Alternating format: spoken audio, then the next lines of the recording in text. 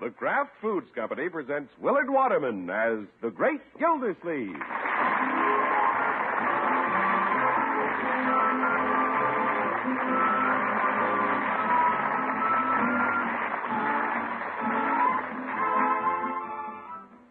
The Great Gildersleeve is brought to you, partially transcribed, by the Kraft Foods Company. Kraft, makers of Velveeta, the famous pasteurized processed cheese food that tastes so good and is so good for you. Yes, Velveeta is another of the Kraft family of fine foods. Foods you can depend on for delicious eating, for wholesome, healthy eating. So remember, to get the cheese food of quality, get Velveeta, the cheese food that's made by Kraft.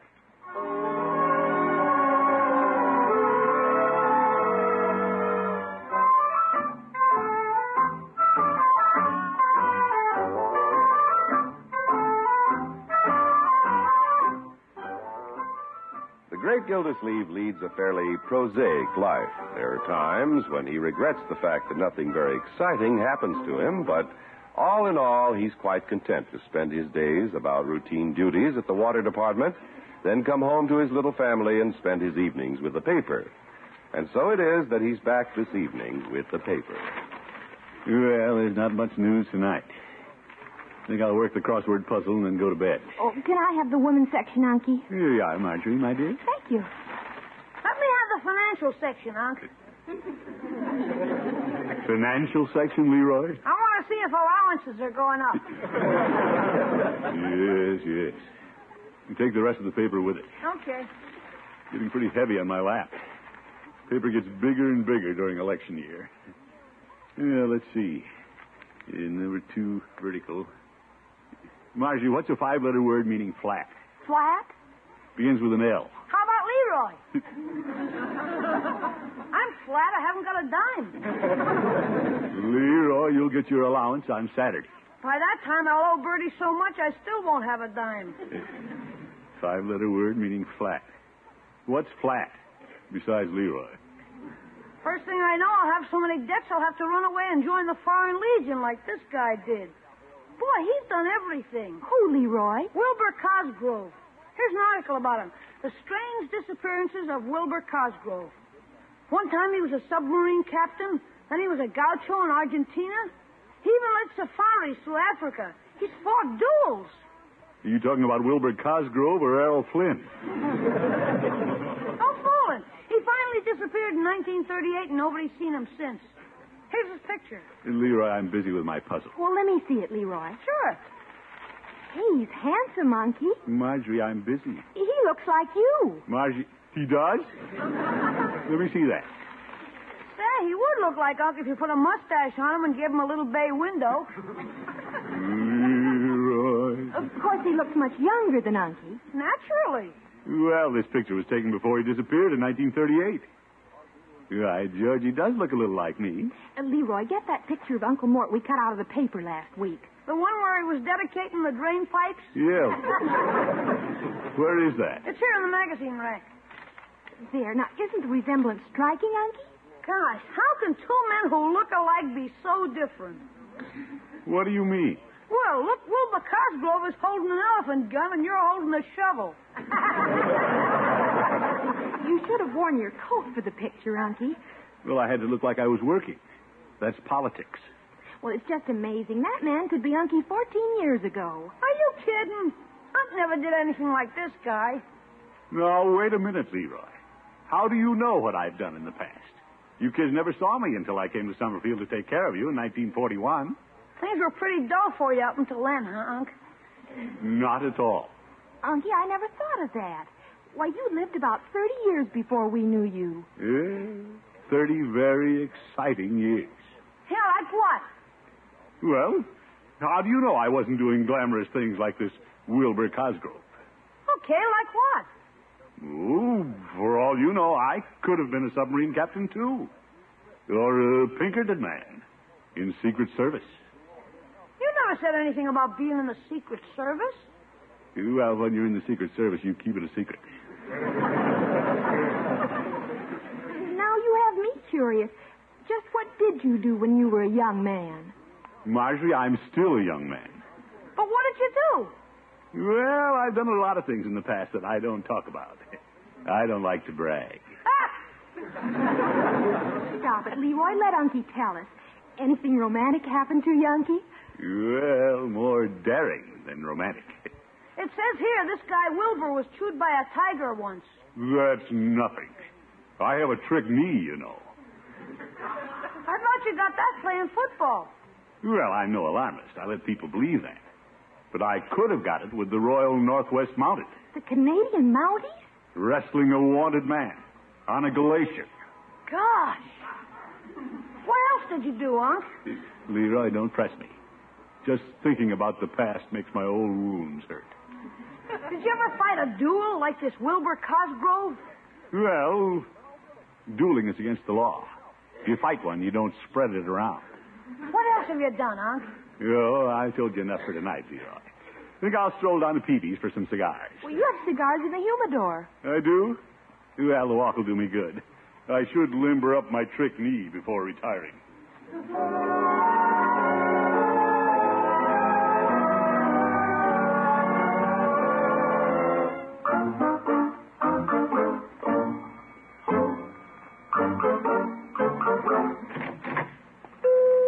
Hello, Peavy. Hello, Mr. Gildersleeve.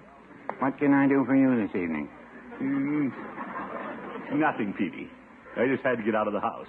Couldn't keep a straight face any longer. How's that? Yeah, I had a lot of fun with Marjorie and Leroy describing my colorful past. Laying it on pretty thick, were you? Well, they asked for it. They saw a picture in the paper of a fellow who disappeared from Duluth in 1938.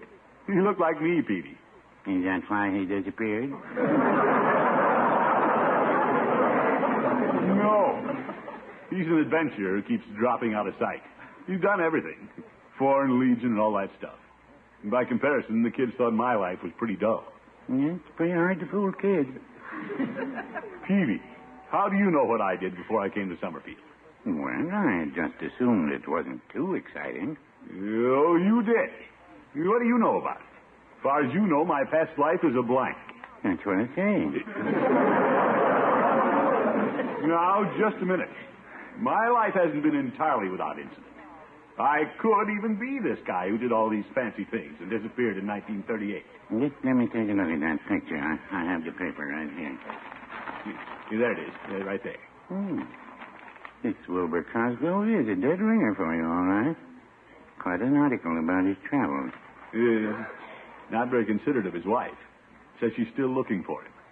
Well, there was a time I considered being a soldier of fortune and leaving for parts unknown. Because you got married instead, huh, Petey? No, this was after I got married.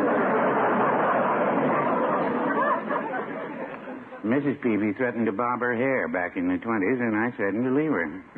That was a little rash of you, Petey. I came down a lot, I guess. Now I'm putting up with a poodle cut. You married men. By George, no one would ever dominate me like that.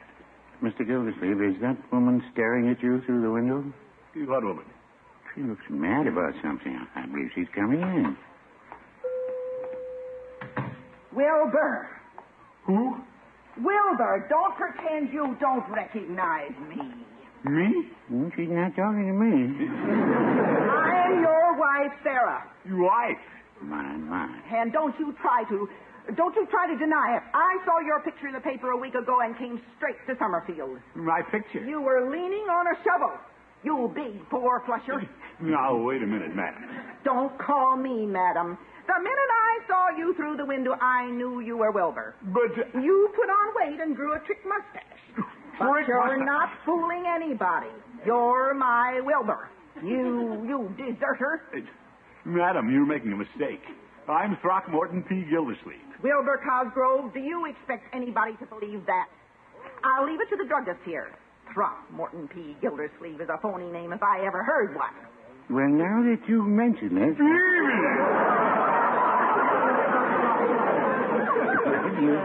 You'll have to admit it's unusual, Throckmorton. I've been looking for you since 1938. Please, madam, stop shaking your purse in my face. Let me explain. Say, Doc. Who, me?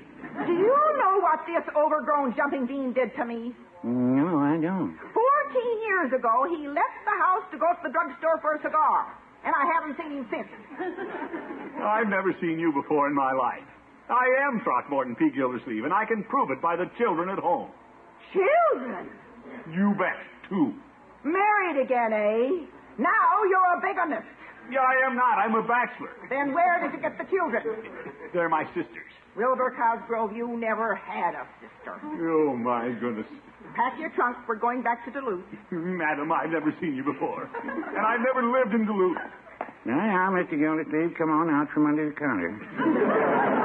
Peavy, help me.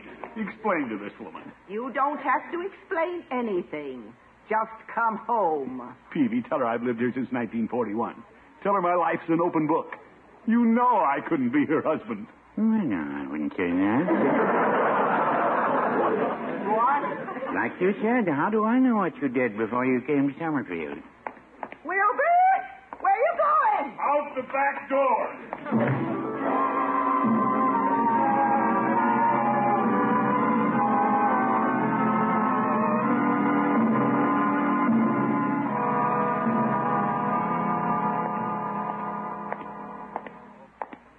How can that woman from Duluth mistake me for her husband?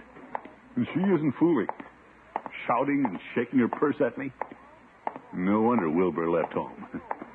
All right, George, I'm going to see my lawyer. Hope the old judge is in. Judge? Well, good morning, Gildy. Come in.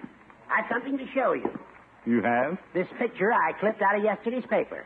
It looks just like you. I know. That's what his wife thinks. What? Judge, Mrs. Cosgrove is in town. She thinks I'm her long-lost husband. She does? Well, that's ridiculous. Of course it is. And you've got to help me prove it. Well, that should be very easy. I myself have known you personally since, let me see, 1941. Well, she claims her husband disappeared in 1938. He did? Gildy, I just thought of a very amusing possibility. Oh? You could be her husband. Judge, be serious. That woman can cause me a lot of embarrassment. Is that why you left her?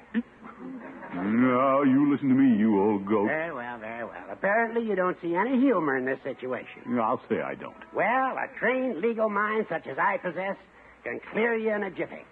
Start clearing, trained legal mind. All we have to do is prove where you were when she claims her husband disappeared. Yeah, that's right, Judge. She claims I was in Duluth, but I was really in Oshkosh. And what were you doing in Oshkosh? Well, I was an elastic inspector. Elastic inspector? Yes, for the Farmers and Merchants Suspender Company. Fine. We'll contact them. Oh, wait. I just had a horrible thought. They went out of business during the rubber shortage. Oh, that's too bad. But there must be someone in Oshkosh who can vouch for you. Well, there was Bert Bradbury. He's manager of the Elite Rooming House. Well, we'll send him a wire. I get him a typewriter and compose a telegram. Good for you, Judge. You're true blue. Thank you, Gildy. Now, you just relax. You have nothing to worry about. Yeah, I can see that now. Guess I got a little excited. Well, that's understandable. Yeah, what the heck. By now, Mrs. Cosgrove probably realizes I'm not her husband. For all I know, she may be on her way back to Duluth. Answered, will you, Gildy? I'm busy at the typewriter. Got it, Judge. Judge Hooker's office. Judge Hooker, this is Mrs. Cosgrove. Mrs. Cosgrove. I need a lawyer. Oop! This one's mine. Go find your own.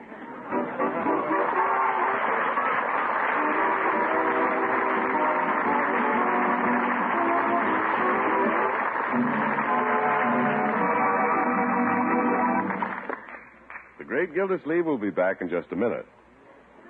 Need help with your Lenten menu planning? Then try Velveeta, Kraft's famous pasteurized processed cheese food. Smooth melting Velveeta is perfectly wonderful for cooking, not only for omelets, soufflés, and casseroles, but for a marvelous smooth golden cheese sauce, too. A cheese sauce you can pour over seafood or vegetables or toast, or serve any number of ways. And this Velveeta sauce is easy to make in a jiffy. All you do is melt a half pound of Velveeta in the top of your double boiler. You'll notice it melts quickly, smoothly, without any lumps. Then stir in a third of a cup of milk a little at a time, season, and there it is, the smoothest golden cheese sauce you could want. And a really delicious one because Velveeta has such a grand flavor, a cheddar cheese flavor that's rich yet mild. This Velveeta sauce is nourishing, too, because Velveeta is rich in high-quality, complete protein, as well as other important food values from milk. And don't forget, Velveeta is the cheese food that's digestible as milk itself. Make Velveeta your handy helper for serving nourishing, good-eating hot main dishes. Get Velveeta tomorrow in the 2-pound loaf, so you'll have plenty for snacks and sandwiches, too. Just be sure you see the name Velveeta on the package you buy. Remember, Velveeta is the cheese food of top quality, and it's made only by Kraft.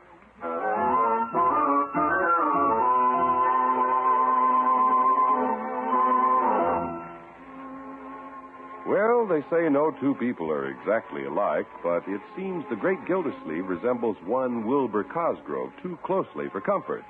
Anyway, Mrs. Cosgrove is in town claiming the water commissioner is her missing husband. Of course, the great Gildersleeve has never been married. That is, we don't think he has. How do I get into these things? The idea of a man having to send a telegram all the way to Oshkosh to prove who he is. Well, I'm going to sit right here at home until I get my answer from good old Bert Bradbury. I don't dare go out. With that woman in town, it isn't safe on the streets. Hello, Auntie. Hello, Marjorie. Are you staying home today? Yeah. Don't you feel well? No. Yes. Sure. I feel fine. You look a little pale. Well, it's been a cloudy day. Oh, is there something wrong? No. Better keep this from the kids. You aren't hiding from anybody, are you? Me? Yeah, of course not. From whom would I be hiding? I've paid my income tax. Marge, have you asked him yet? Ask me what, Leroy? About the woman. All right. What have you heard? Unky, who is this woman who followed you into Mr. Peavy's last night and accused you of being her husband? So Peavy spilled the beans. Marjorie, that's all a horrible mistake. Whose? Hers. I never saw the woman until last night. How could I run away from her in 1938? Oh, of course you didn't. Heck no. About that time, I'll bet you were up in Canada with a mounted police. No, Leroy, I didn't say I was in Canada. I said it was possible. Well, it's possible you could have dropped down to Duluth. It isn't far, you know. Leroy, when you were pushing me to tell about my adventures, I said I could have done these things. Then you could have married her.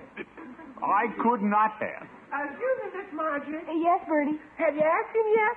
Yes, Bertie, they've asked me. Yes, sir. He says he's not guilty. Of course he's not. None of us are really worried about it, Bertie. I am. If I've got an extra aunt floating around, I want to know about it. Leroy. Mr. Gildersleeve, you got nothing to worry about. Even if you is her husband, which you ain't, and she proves it, which she can't, the worst she can do is throw you in jail, which she can't, 'cause you ain't.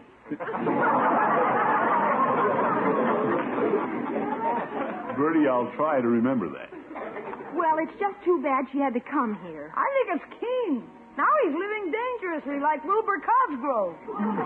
Leroy, don't use that name. What if she goes to the newspapers with the story? Or the police. Hey, I wonder if it is the police. I hope it's what I think it is. Unky, do you suppose it could be that woman? You bring it in, Bertie. This will straighten out everything, kiddies. Well, who's it from? Here you are, Miss Gildersleeve. What's up, huh? Well, your old uncle's pretty shrewd. This telegram's from an old pal of mine, Bert Bradbury. And it'll prove I wasn't in Duluth in 1938. I was in Oshkosh. Unky, how clever. Yeah, let's see what it says here. Bert Bradbury and Throckmorton P. Gildersleeve, unknown at this address. What? Oh, too bad, Unky. What happened to Bert?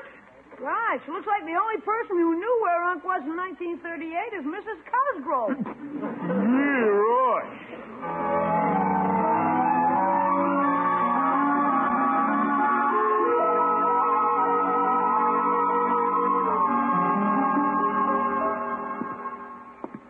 Mr. Gildersleeve, if you don't stop pacing up and down the room, you're going to wear a hole in that carpet. Bertie, I don't know what to do. I keep running into blind alleys. Well, if that woman was after me, I'd head for the open road. I can't leave town, Bertie. That'd be an admission. Yes, sir. And Mr. Gildersleeve, you in no position to admit nothing. I even called Oshkosh long distance. No wonder they didn't know Bert Bradbury and me. They tore down the boarding house for a pickle factory. All the pickles ain't in Oshkosh. We're in one right here. You say that again, Bertie. Bertie, you better get the phone. Yes, sir. It could be that woman. Mr. Gildersleeve's left him. Is he in? Well, yes and no. Who's calling? Then the answer is no. Just went out. It's her, all right. You are? Yes, ma'am. No, ma'am. Yes, ma'am. Yes, ma'am. Goodbye. Well, Bertie? I told you was out, but for some reason she thought I was spoofing. Nice try, Bertie. She's down at the corner and she's coming right over here. Oh, my goodness. And she sounds like she's loaded for bear. Well, she can't intimidate me. No, sir. I'm innocent, Bertie. I'm not guilty of being married. No, sir. The only thing to do is to have it out with her. I'll stand on my own 2 feet and battle her toe to toe. Mr. Gildersleeve, if you don't mind me putting in my 2 cents worth. Yes, Bertie? Sometimes when you cross an angry woman, she just gets angrier. I know, because I'm a woman. I suppose you're right. What you need is time to clear things up. And you got to keep her pacified while you're doing it. Bertie, how do you pacify a buzzsaw? Well, be nice to her. I don't want that woman here. Okay, take her out. Treat her to dinner. Keep things going smooth until you get your evidence. If you got any. Well, that makes sense. Yes? Yeah, you bet. I'll be nice to her. Above all, I want to get her out of the house before Marjorie and Leroy come home. So, doorbell. This time you get it. Stout heart, Gildersleeve. Hello, Wilbur. Well, Mrs. Cosgrove. Sorry I wasn't available when you called. You've been trying to avoid me. Me? I thought I'd better come over and grab you before you skip town again. Close the door. The door? Oh, yes, the door. Where are the children you talked about? Well, they're not here. Mm-hmm. Taught you another fib, didn't I? No, Mrs. Cosgrove. Stop calling me Mrs. Cosgrove. You know my first name. Oh, yes, Susie. Sarah. Yeah, well, yes, Sarah. Sit down, Sarah. Over there. Let's sit here on the couch. Couch? If you don't mind, I'll sit on the piano stool. Oh, Wilbur, stop being so standoffish. It seems to me that after 14 years... Well, there's plenty of time. I hope. You have a nice place here. Do you make a lot of money? We may not go back to Duluth. Wouldn't you like to show me the upstairs? Now, Mrs. Cosgrove, Sarah, don't take off your hat. Why shouldn't I make myself at home? I thought we might go out to dinner. You talk things over. See the town. Go dancing. Well, that sounds like my old Wilbur. I guess if I'm going to live here, I should see the town. About the Wilbur. Let's remember I'm Throckmorton P. Gildersleeve. Wilbur, let's not go through that again. Well, look at it this way. Whatever my name is, I'm known here as Throckmorton P. Gildersleeve, so please call me that. All right. I'll call you Throckmorton. But what? If you try to skip out on me again, I warn you, I have your elephant gun in my hotel room. The elephant gun? Yeah, I bet you'd use it, too. Come along, little wifey.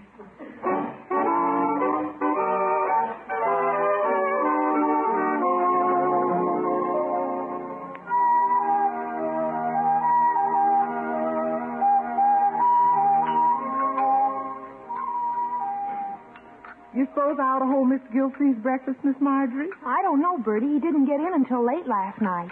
I wasn't so sure he's going to make it at all after she mentioned that elephant gun. Oh, what a beautiful morning. Hey, he must not be married. He's singing. I better go start his I've breakfast. got a wonderful feeling. Unky, we're waiting. You're coming, my dear. Hi, Aunt. Good morning. What a beautiful morning. Oh, everything must have worked out fine, Unky. Yeah, what happened? Well, I decided the way to get along with Mrs. Cosgrove was to be nice to her. Oh, then Bertie's idea worked. Bertie's idea? Well, she did think of it. But it took the old master to really make it work. Who's the old master? Me. Oh. And I don't mind admitting that I was at my charming best. Oh? You see, after Bertie's idea started to work, I added one of my own. Since that Wilbur was always running out on Mrs. Cosgrove and not paying any attention to her, I decided to be just the opposite. I showered her with attention, dazzled her with witty sayings. Witty sayings? You? Yes, indeed. Don't think your old uncle can't turn on the personality, my boy.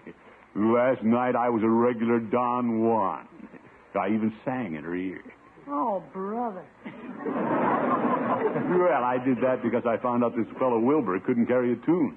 He didn't even know how to dance. Well, how does she feel about things now, Unky? And Marjorie, by now, she must realize that I'm not her dull old Wilbur. You call a guy who's been in the Foreign Legion and a submarine captain dull? Leroy, you can be dull in different ways. Oh, I know. Wilbur may be a whiz in the field of adventure, but I'm talking about charming the ladies. When it comes to that, I'm a real charm ball. All right, Bertie. Well, good for you, Unky. I think it was a very clever scheme. Thank you. My only concern is that she may prefer a man like me to Wilbur. Miss Gildersleeve, a message from Miss Cosgrove. Well, guess she's leaving town and wants to thank me for the big evening. Oh, come on, read it. Here, listen to this. I'm returning to Duluth this morning. See, what did I tell you? Let's see what else she says. After last night, I'm convinced that you're not my Wilbur. Hey. What did she say, Unky? Nothing important. Let me read it. Leroy, give me that note. Wait a minute. Oh, boy, listen. After last night, I'm convinced you're not my Wilbur. My husband could never be such a dull, unadulterated cornball as you were. Leroy, give me that.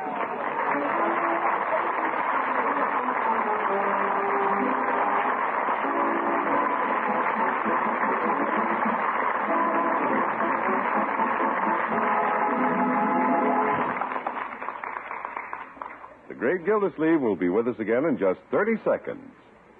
How nourishing can a sandwich be? Well, let's see. A sandwich made with Velveeta, Kraft's famous pasteurized processed cheese food, gives you twice as much protein and vitamin A as a 6-ounce glass of milk. 1.5 times the calcium and riboflavin and 3 times the phosphorus. Imagine. So Mother, make delicious, nourishing sandwiches with Velveeta, the quality cheese food made only by Kraft.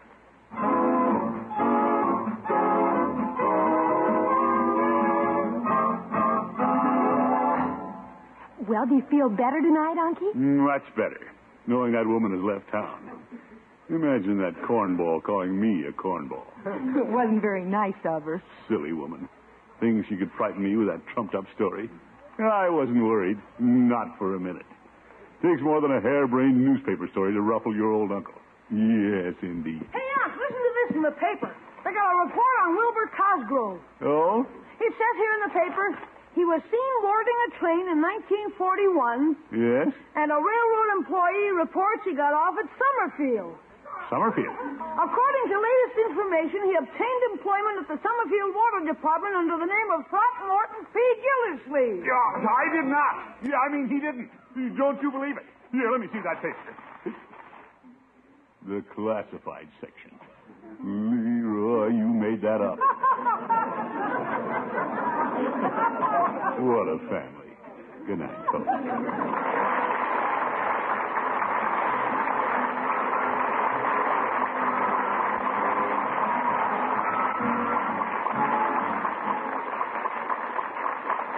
The Great Gildersleeve is played by Willard Waterman. The show is written by John Elliott and Andy White and is partially transcribed. Included in the cast are Walter Tetley, Mary Lee Robb, Lillian Randolph, Noreen Gamille, Earl Ross, and Dick LeGrand. Musical compositions by Jack Meakin. This is John Heaston saying goodnight for the Kraft Foods Company, makers of the famous line of Kraft quality food products. Be sure to listen in next Wednesday and every Wednesday for the further adventures of the Great Gildersleeve.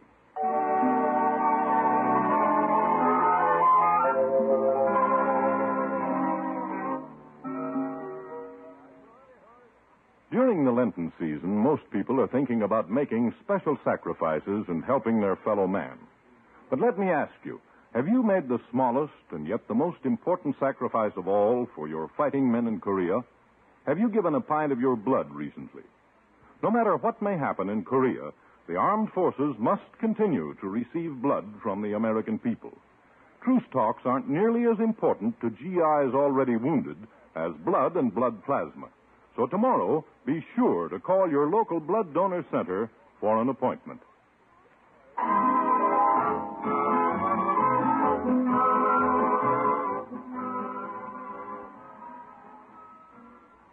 Next, Groucho Marx presents You Bet Your Life on NBC.